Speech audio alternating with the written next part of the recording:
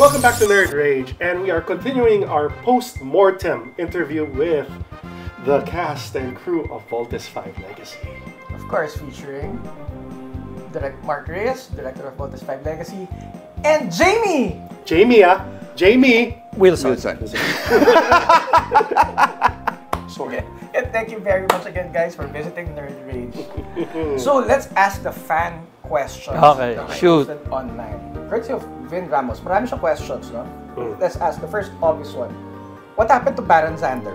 Baron Sander was our backdoor character, meaning that if we continued Voltes 5 for a season 2 or a movie, Baron Sander's character is alive, and I really made him escape just for that purpose.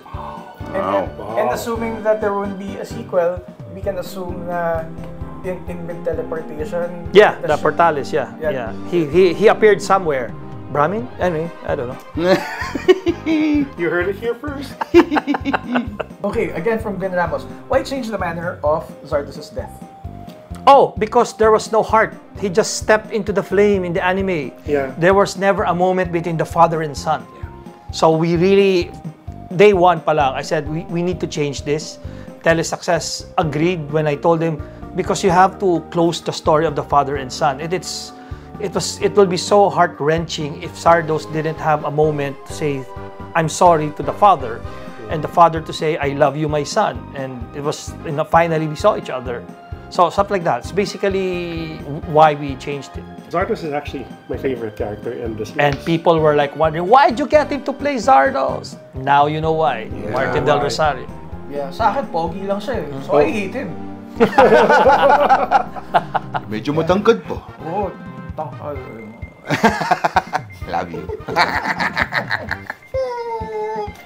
Anyway, alright, so what happened to the other planets conquered by the Bosnian Empire? Well, it was not mentioned, I mean, in essence, but at the end, why Voltes 5 was running towards giving a promise that Voltes 5 will protect and defend everyone if there's a, if another new evil arises. It's basically that. I mean, they would have, by that point, Bozan would have probably gone and told the planets, or if there's some conquerors there in Bozan, if they find out Zambojil is dead, they'll probably okay, what do we do now? Okay, we leave this planet na, diba? It's something like that. We've never, kasi even in the anime, it wasn't touched. So we weren't able to touch that. But good question. That's a possible power vacuum, like what happened with the Iraq War. Yeah, or in Star Wars. Star Wars, diba? yeah. So, yeah. So, Yung mga nasa outer rim. Yeah. Hindi nila alam. Who knows? That could be season 2. Diba? That's right. Spin-off season 2. demand nyo.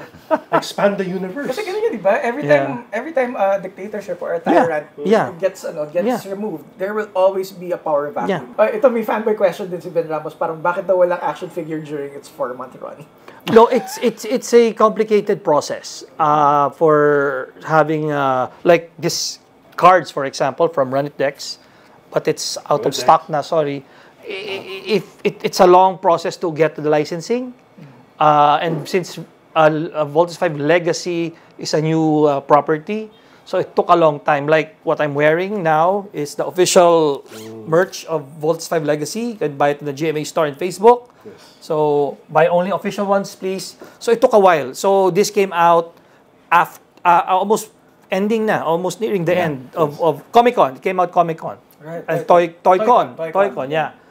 And if you're interested in getting a Voltes 5 license, you can visit capbigfalcon.com. Yes. Yeah. All right, from Nestor Domingo. Oh, he asked a question last time. What were the factors to consider in picking certain side storylines compared to others? Oh, good question. It's a matter of deliberation that, what Toei or Telesuccess would approve and would like to see on screen. They would say, oh, can we put, like the one that the 2-week extension, they wanted the Gilgan character to be the focus, to be the story. So we got that. So it's a matter of a deliberation between the creatives of GMA and Telesuccess and Toei, which is going to be selected. But of course, the iconic storylines between the fathers and the son, they're all there. The knife, which I felt na it was just a last-minute thing that they thought of in the anime. But it was never established, the knife. It was never So we had a chance to do it in the live action to really establish where the knife with the double twin dove came from. The coat of arms. Yeah. See, so yung ganon. Yeah, I appreciated that because in the earlier episodes it was already there. Yes. So you had the proper Chekhov's gun or knife. Yeah. Sorry, from John Michael Almoete Letada. Wow, habang pangalan If tuloy yung Daimos live action, posible ba magkaroon ng live action adaptation ng Combattler 5? Is this a question? Oh, Combattler V. I'm Combattler so V. sorry. Well, we did mention the planet of Combattler V, the Cambelian, the Cambelians or the people of Combattler V when Baron Contessa Duke Zaki became Contessa Zaki. Because I felt there were too much male characters already, so I tried to balance it. So we decided to make her Contessa Zaki. Gender bent siya. Yeah. Yun. So stuff like that. Just to tie it in. Just to tie it in. That's good. Okay. Oh, ito from John Basil Regala. Of course, done questions about Baron Xander. Apparently, there are many fans of Baron Xander. Hey, Brian Eigenman, come on. Pogi with horns. That in Sandra. Yeah. Yes. So, who is the defense contractor of Apable? That was never brought up. I mean, you should see the original one. He was supposed to be CIA kind of thing. That didn't make sense to me. So we changed it to, it has to be someone that will be interested in Camp Big Falcon. So the defense contractor was just a side storyline. Guys, don't dwell too much on it. Afable's role there is that Ava needed another arm to attack Jamie. Right. Basically, that's his role. So there's really no, in your headcanon, you can create whatever contractor you want. Someone thought of it They were connecting it to another mecha series na baka yung contractors from this, I forgot now it was. So feel free to think, whatever. So apparently, people really watch the show. Oh yeah. Intensely. Just to watch the Easter eggs. Their attention to detail is insane. Yeah, there are two questions that always haunts me. Is the Baron Sander, whatever happened to him? Now you know he's the backdoor character, and Afable. Afable, that's his character. He was just used by Ava and he was killed by Ava. Period. The end. Well, establishing a cinematic universe means putting Easter eggs. Yeah. But there's not much Easter egg there. But the others madami, but not for Afable. Just in case magkaroon ng Daimos live action, will the Voltes 5 Legacy characters be involved or as a cameo guest? Cinematic universe. We'll never know. Yeah. We'll never know. How I wish. We all wish. We all wish. We all wish. That would be We all wish. fantastic. The romance trilogy. Yeah. For real. You're combining those three shows. For those who don't know, Combattler V, Voltes 5, and Daimos.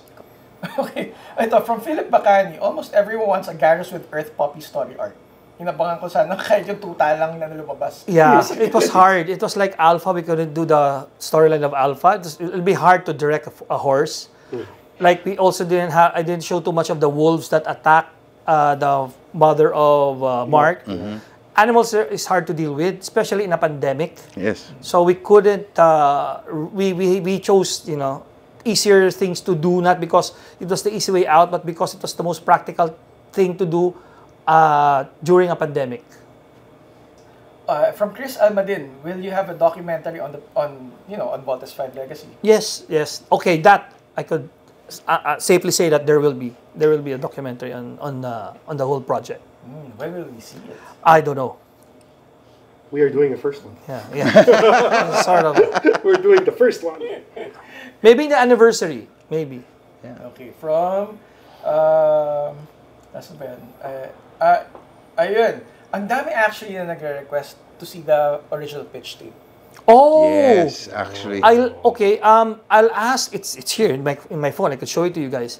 I'll have to ask Toei and Telesuccess. It's not GMA property, but it's Toei and Telesuccess. Of course. I literally created, Voltes 5. I have to ask them for permission.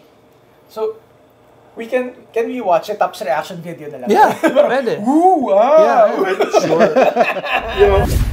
2013. What?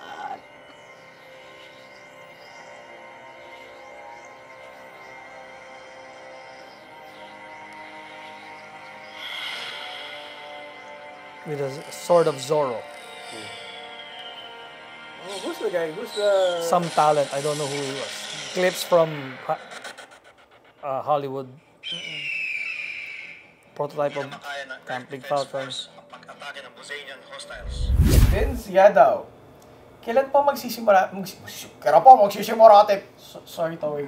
For the record, kailan po magsisimula ang taping ng Sangre? Next month. October. Yeah. Nice. Yeah. I just want to breathe first, and the post-production team to like relax a bit, but we'll be starting next month. Wait, there's one question I have to answer because this came out in one of the fan Facebook pages. Yeah. When they were rescuing daw the what you call this, the slaves, how come daw they were able to understand the language of the Bosanians? Okay? And then they said, bakit nga nakalimutan na? Kasi nga si Ned Armstrong had this, that device. Yes. Voltus 5 actually had that. It was already based, okay? This is June 19, 2018, just to show you guys, okay? That's their comm device. The one in the center translates it for them. Oh. Okay, so... The light. The one with the light. Yes, the one with the light. Okay, that's the comm unit. We can't explain everything to you guys, but that's where how they were able to interpret the Bosanian language. Yeah. And again, on behalf of Reyes and all our viewers, thank you very much. Thank you. Our pleasure. For Our pleasure. Legacy, for bringing our favorite characters to life. And Jamie Wilson.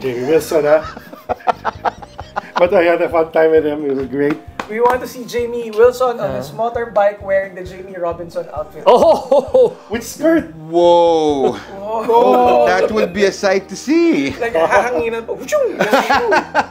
But do you want to see? That will be not a sight to see. That will be a sight. Wow, all that hair!